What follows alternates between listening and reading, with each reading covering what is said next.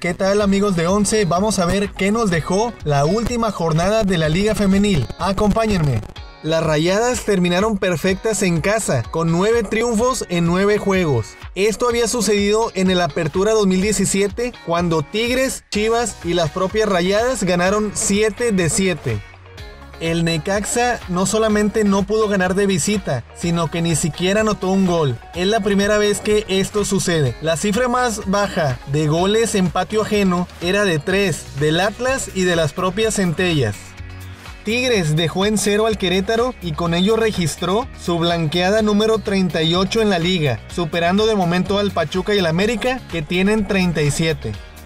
Pumas tuvo un torneo para el olvido y a pesar de que tuvieron más partidos, apenas ganaron 4 juegos y consiguieron 19 unidades, siendo estas sus cifras más bajas en la liga. Amigos, recuerden darse una vuelta por nuestras redes sociales, así como visitar oncediario.com para más información de la femenil. Les mando un saludo.